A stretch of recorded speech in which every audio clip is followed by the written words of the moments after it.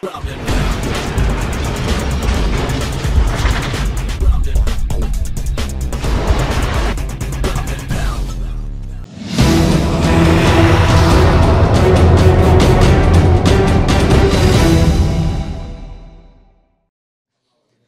bei Groundandpound-TV. Wir befinden uns gerade in Warschau bei KSW 26. An meiner Seite die Championess von KSW, Karolina Kowalkiewicz.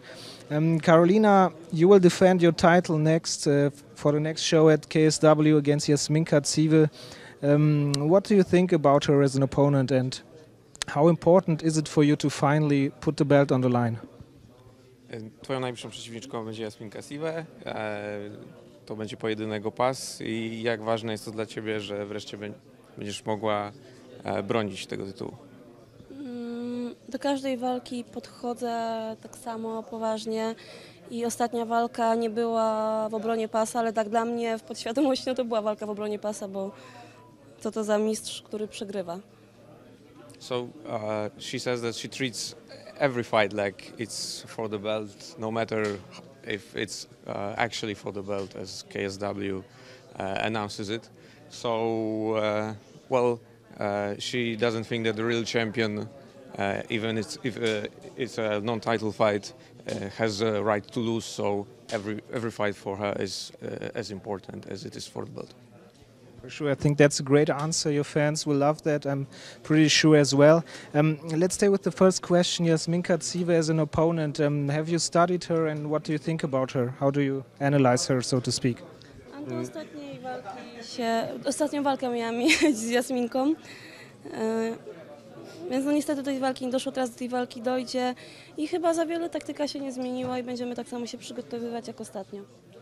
So she was already supposed to fight Jasminka the last time. So she was prepared for her, had a game plan, had a strategy, had preparation. So she doesn't expect anything changes for this preparation. You're also known to be an instructor in Krav Maga.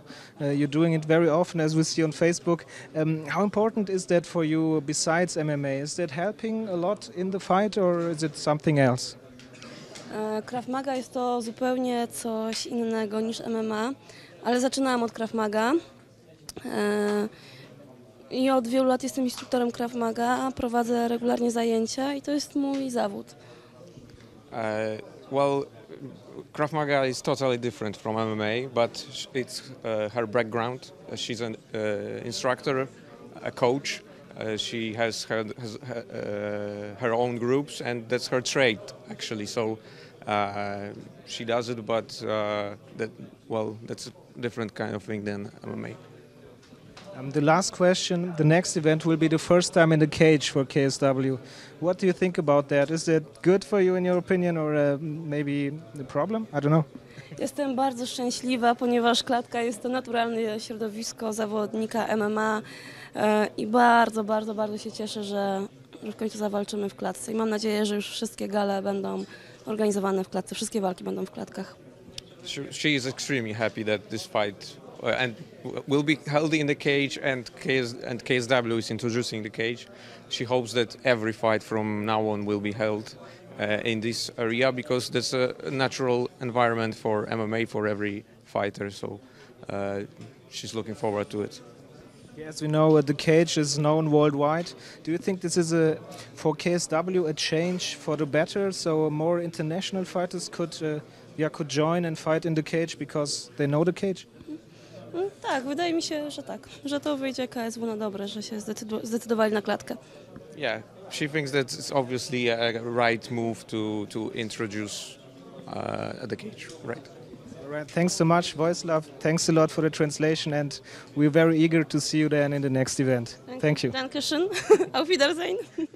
Bye bye.